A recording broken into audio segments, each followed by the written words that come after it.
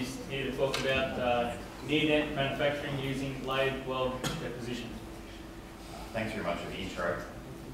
So, near-net manufacturing using lathe weld deposition might sound like a bit of a mystery at first, but the concept behind my thesis is actually quite simple.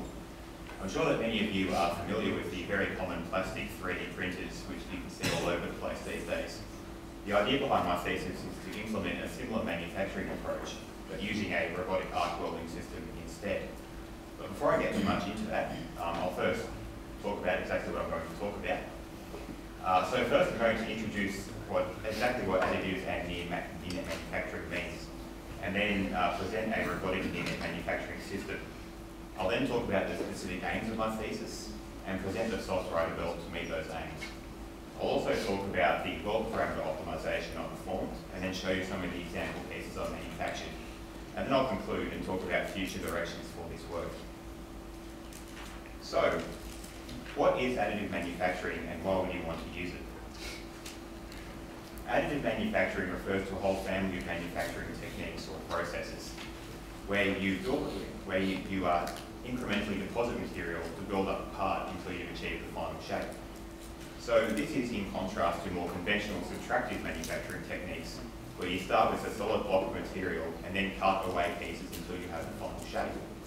And there are several processes which implement additive manufacturing. Perhaps the most common is fused deposition modelling, which is shown here, which is used by your standard plastic 3D printer. Other processes include selective laser sintering or electron beam freeform fabrication. Another process is layered gas metal arc weld deposition, which is the process I implemented for my thesis. So this is where you use a standard arc welding system to put down layers of weld material until you have built up the part that you are creating. So why would you use additive manufacturing? There are a number of advantages to using this manufacturing approach, but the biggest one in the context of my thesis is that it allows for a significant reduction in the amount of material used for most parts. Because you're building up a part rather than cutting away and discarding material, you can drastically reduce the amount of material wastage. Other advantages include the fact that it allows for a direct rapid prototyping approach. This means that you can go straight from a 3D CAD model of the part that you want to create, straight to a manufacturing process. Another advantage is that additive manufacturing allows for the creation of complex geometries, which would be difficult with subtractive techniques. However, there are a number of challenges. The biggest one is that additive manufacturing techniques often aren't as accurate as their subtractive counterparts. And another one is due to the nature of the process. Most additive techniques build a part up layer by layer, and the result of this is quite a rough surface finish, which is also an issue. But these advantages and disadvantages make additive manufacturing and layered gas metal arc welding in particular very useful for an approach known as near-net manufacturing. This is where the focus is on creating a part which is as close to the final shape as possible, and then using a subtractive post-processing after you've created the part to finalise the part. So you effectively get the best of both worlds. You additively build up the part as shown on the left, meaning you get material savings, and then you finish it using a subtractive machining as shown on the right. So you get a highly accurate part which also has a smooth surface finish. So what kind of thing is this manufacturing approach useful for? So it's particularly useful when you're working with high value materials such as titanium, since you can achieve significant material savings. And this kind of technology is being particularly developed for use in aircraft parts, such as the one shown below. If you can imagine, if you cut that part out of a solid block of titanium, you throw 90% of the material away. And actually, in aircraft parts, often that's the percentage of material that ends up on the workshop floor. So by using near-net manufacturing, you can significantly reduce your material usage and also drastically reduce the cost of manufacturing these kinds of parts. So for my thesis, I looked at a robotic near-net manufacturing system as pictured below. So I used a common industrial arc welding system, which was on a standard industrial robotic arm. So the system I used was an ABB 4400 with a Fronius arc welder as pictured on the bottom left. And this has a number of advantages. It's relatively cheap and accurate, and it's also very flexible. You can use the same kind of system to both build up the part and then use the same system to machine it away. as shown on the right here. This is another robotic arm with a machining attachment.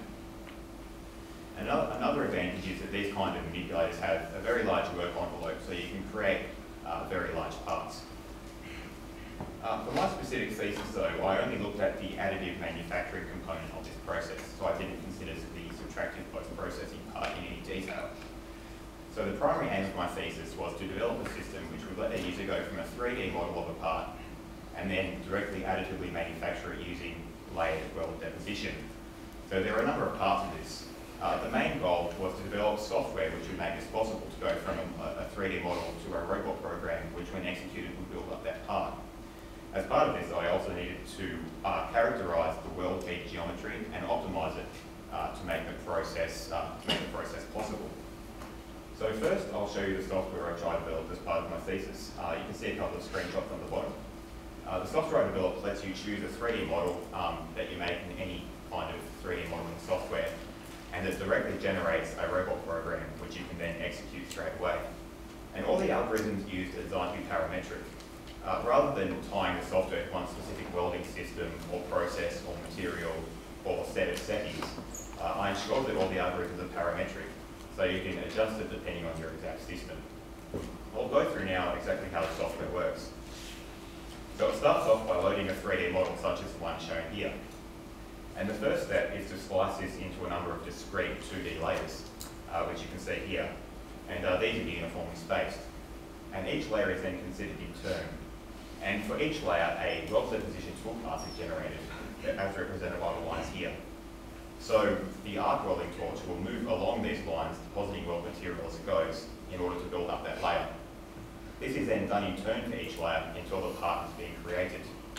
And these parts are then translated directly into rapid code, which is the programming language that the robotic system uses, and which can be directly executed. So that's the software, and I'll now talk a bit about the actual welding process. So welding has a number of parameters, things like travel speed, wire feed rates, transfer mode, and all of these will have a different effect on the weld bead geometry. The main parameters which are important for the software were the width, height, and consistency of the weld deposition bead. And all of these parameters are used to configure the software in order to generate appropriate toolpaths.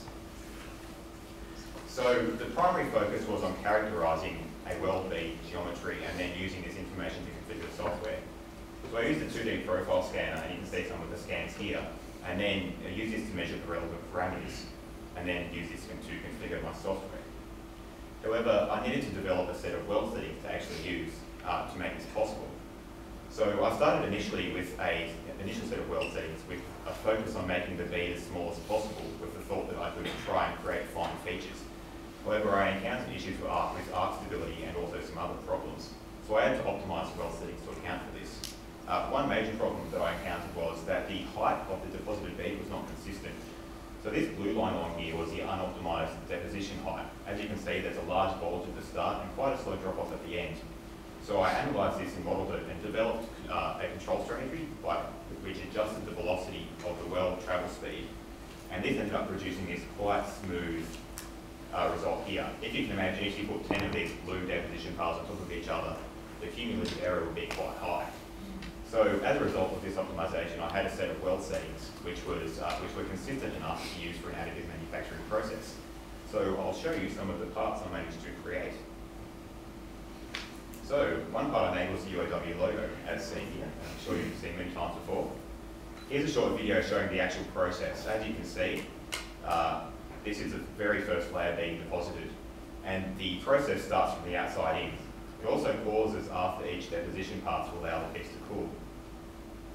Here's the same part after about 4 or 5 layers have been deposited, and again after 15 layers have been deposited, and the final part is about 25mm high. One issue you might notice is there are a couple of holes here, here, here, here, which actually weren't intentional. This is due to some not optimal filtering done in the software, but that issue was easily addressed, as you'll see in the next part that I created. So here's the final piece after it's been machined to illustrate the near-net manufacturing process. The part was built up and then machined to produce a smooth finish. You could also go around the edges if you had access to a CNC machine and produce a very accurate result, which was very close to the original model with a minimum of material waste. stripe, which is shown here. So here are the toolpaths generated by the software for this part. Here's a part partway through the deposition of the first layer. Oops, excuse me for a second.